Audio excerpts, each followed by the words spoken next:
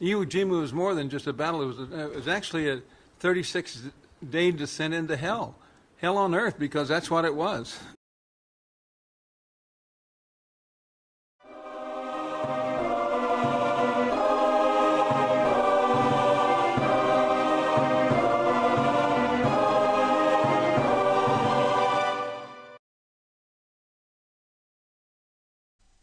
.5 miles long and only 2.5 miles wide, the tiny volcanic island of Iwo Jima is nothing more than a small speck of land in the mighty Pacific Ocean. But for 36 days in 1945, the black sands of Iwo Jima would see some of the most brutal combat of the entire Second World War. Since capturing the island of Saipan in mid-1944, US bombers had been raiding the Japanese home islands in an attempt to destroy its vital war industry.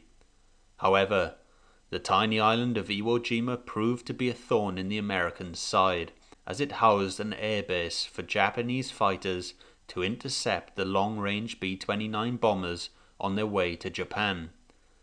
In addition to this, the island was acting as an early warning system for the Japanese home islands. Therefore, to eliminate the threat, US commanders decided in late 1944 that Iwo Jima had to be silenced, and thus Operation Detachment was given the green light. Taking some hard-earned lessons from the Battle of Peleliu, US commanders realized that a far more intense bombardment of the island's defenses was required to disable Japanese defensive positions before the Marines made their landings. Therefore, in the 70 days leading up to the invasion, the US 7th Air Force dropped 5,800 tons of bombs on Iwo Jima, whilst the Navy would also provide a 3-day bombardment in the final lead-up. Following the bombardment on February 19, 1945, some 30,000 Marines would land across a 2-mile beachhead between Mount Suribachi and the East Boat Basin on Iwo Jima's southern coast. The beachhead was split into 6 landing zones, with the 1st and 2nd Battalions of the 28th Marine Regiment landing at Green, 2nd Battalion, 27th Marines landing at Red 1, and 1st Battalion 27th landing at Red 2. Going ashore at Yellow 1 would be the 1st Battalion 23rd Marines, with the 2nd Battalion 23rd following on their right flank on Yellow 2. Finally, 1st and 3rd Battalions 25th Marines would move in from Blue 1 on the right flank of the invasion. Once ashore, the 28th Marine Regiment would attack straight across the island to the northwest coast, isolating Mount Suribachi in the process before assaulting and securing it. The 27th Marines would follow the 28th's advance to the northwest coast before wheeling right to secure the northeast portion of the island. Driving in from beaches Yellow 1 and 2, the 23rd Marine Regiment would push to secure Airfield No. 1 before striking out and securing Airfield No. 2. And on their right flank, the 25th Marines would wheel right immediately after landing and secure the high ground around the quarry. With such a large invasion force and a massive pre-invasion bombardment, US commanders expected any Japanese opposition to be mopped up rapidly. However, US intelligence had failed to determine the true size of the Japanese garrison. Lieutenant General Tadamichi Kuribayashi, who was in command on Iwo Jima, like the American commanders, had learned valuable lessons from the Battle of Peleliu, and thus, creating a labyrinth of mutually supporting defensive positions throughout the island, Kuribayashi deployed an immense defense-in-depth strategy.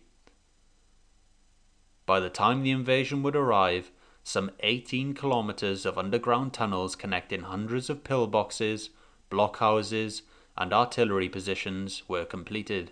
On Mount Suribachi alone, there were over 1,000 different cave entrances and pillboxes, ready and waiting to greet the US invaders. All Kuribayashi and his 21,000-strong garrison had to do was safely wait out the pre-invasion bombardment in their underground bunkers before taking up their positions in the moments before the Marines arrived. As dawn broke on February 19th, 1945, US Marines clambered into their landing crafts under the protection of a tremendous naval and air bombardment. At 8:57 a.m. the guns fell silent as the first waves approached the landing zones, and by 9:05 a.m. the first of 30,000 Marines had landed. However, unlike previous battles, the Marines were surprised to find no Japanese opposition, and for the next hour, several waves of landing craft hit the beaches, bringing more Marines and equipment ashore. Many began to believe that the pre-invasion bombardment had annihilated the Japanese garrison, but little did they realize that Kuribayashi had specifically instructed his men to wait an hour for the landing beaches to crowd up with Marines before firing to inflict maximum casualties. Just after 10 a.m. the uneasy silence was shattered by a thunderous Japanese artillery barrage. The crowded Marines were cut to pieces on the beaches. Unable to dig foxholes in the soft volcanic sand, all they could do was scramble inland to their objectives. Bogged down in the black ash, most tanks and Amtraks were picked off by accurate Japanese artillery fire, leaving Marines to slog it out on foot. By 11:30 a.m., elements of the 23rd Marines managed to reach the southern tip of Airfield No. 1, but had to fight off a fanatical banzai charge before digging in for the night. Meanwhile, on the left flank, the 28th Marines, driving in from Green, along with the 27th from Red 1 and 2, had managed to reach the northwest shore and isolate Suribachi. However, on the right flank of the invasion, the 25th Marine Regiment ran into fierce resistance around the quarry.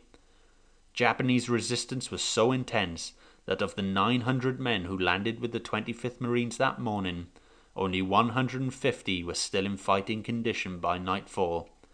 That's a casualty rate of 83.3%. By sundown, the Marines had already suffered 2,420 casualties, and with only one of the first day's objectives being met, it was evident that the descent into hell on earth had only just begun. Bad weather hampered any advance on D+1. Even so, the 28th Marines began their assault on Mount Suribachi, but holding a tremendous height advantage, the Japanese defenders inflicted horrific casualties on the Marines, forcing them to dig in and wait for reinforcements after only advancing 75 yards. Amidst heavy rain, the 23rd and 27th Regiments pushed forward against fanatical Japanese resistance, and had managed to capture most of Airfield No. 1 by the end of the day. However, on their right flank the 25th Marines were still locked in fierce combat around the quarry, and were unable to make any headway. For the next few days, heavy rains continued to batter the island, bogging down US armour and forcing the Marines to slog it out in hand-to-hand combat. However, on D+4 as the rains finally eased, the 28th Marines launched an all-out assault on Mount Suribachi, and found relatively light opposition, as many of the Japanese defenders slipped away through underground tunnels to link up with the main defensive line on the northern end of the island.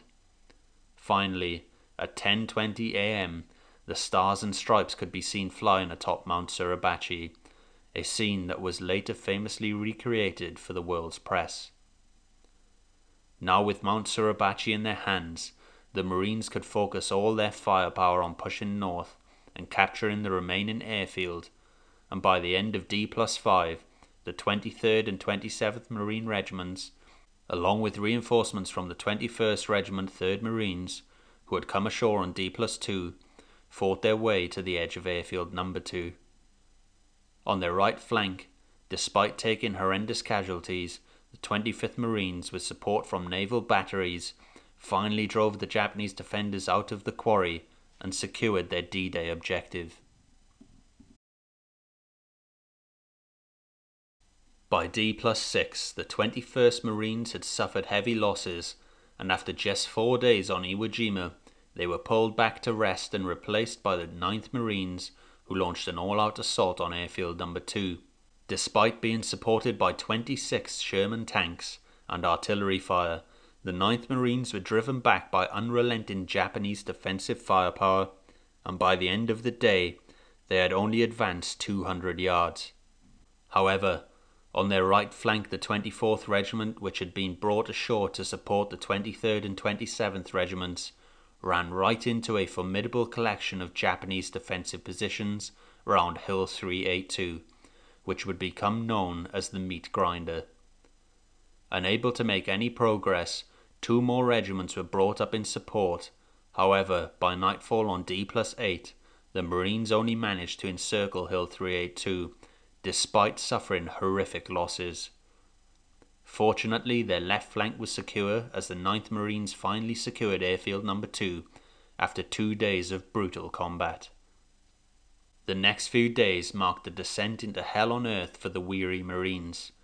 A bloody and battered 9th Marines were replaced by a patched-up 21st Marine Regiment that they themselves had relieved only 6 days previously, and on D+9, whilst pushing towards Airfield No. 3, they came under a heavy counterattack by Colonel Nishi's 26th Tank Regiment. Despite the stiff resistance, the 21st Marines reached and cleared the village of Motoyama, and as night fell, they took up positions overlooking the unfinished Airfield No. 3. By now, combat fatigue was spreading like a plague through the Marine ranks, with most units being subjected to prolonged periods of intense combat and sleep deprivation. With casualties mounting at a lightning pace, combat command in many units had been passed from captain to lieutenant to sergeant. In most instances, companies were now being held together by a handful of NCOs. However, under these dire conditions, the Marines kept pushing forward, and by the end of D+12, Airfield No. 3 was in their hands. Back on the right flank, the 25th Marines kept up the pressure on the Japanese around Hills 382 and the Turkey Knob. The Japanese resistance in this sector was some of the fiercest seen so far in the Pacific theatre of war, so much so that despite shelling the blockhouses and pillboxes continuously for days, the Marines had no choice but to engage in fierce hand-to-hand combat and torch the defenders out of their hideouts with flamethrowers. This close combat and the sheer intensity of it further escalated Marine casualty rates, and by the end of the second week of combat, some 16,000 Marines and 14,000 Japanese soldiers had become casualties of war. The next few days saw intense firefights erupt all around the Motoyama Plateau and the Minami village, as the 24th and 23rd Marines, under the cover of a hail of naval gunfire, smashed their way forward and finally, by the end of D+16, had captured Hill 382 and surrounded the Turkey Knob, whilst also digging in outside the village of Higashi. Far to their left, the 26th and 28th Marines faced similarly brutal opposition, but by nightfall on D+16 had managed to clear both Nishi Ridge and Hill 362B, securing the left flank of the Marines. With much of Iwo Jima now in American hands, the US seabees went to work and quickly got Airfield No. 1 airworthy. This enabled B-29 superfortresses to make emergency landings on their way back from bombing raids over Japan, as well as enabling US Navy aircraft to fly out the overwhelming number of wounded and dead Marines. The next 3 days saw the Marines finally break through to the northeast coast, splitting the Japanese defensive forces into 3 smaller pockets, at Cushman's Pocket and on the eastern and northern ends of the island, where Kurabayashi and 1,500 Imperial soldiers were dug in what the Marines named the Gorge. By D+26, Colonel Nishi and his soldiers had been burned out and killed, finally sealing the fate of the resistors at Cushman's Pocket. To their right, D+30 finally saw the Marines clear the last Japanese defenders out of the eastern side of the island around the village of Higashi. However, to the north in the gorge, the 27th Marines, in an attempt to clear out Kurabayashi's stronghold, got badly mauled and suffered some 2,000 casualties before finally breaking through and capturing it on D+32. The long drawn out battle now seemed to have finally reached its conclusion, but in one final suicidal attack, the remaining 300 or so Japanese defenders silently infiltrated the American lines during the night of D+33. Led by sword-wielding officers, the Japanese launched a well-planned three-pronged attack around Airfield No. 2, killing 44 airmen, 9 Marines, and injuring over 100 others. But as dawn broke, around 262 attackers lay dead, with a further 18 taken prisoner. It is believed that Kurabayashi personally led the final charge, but his body was never identified.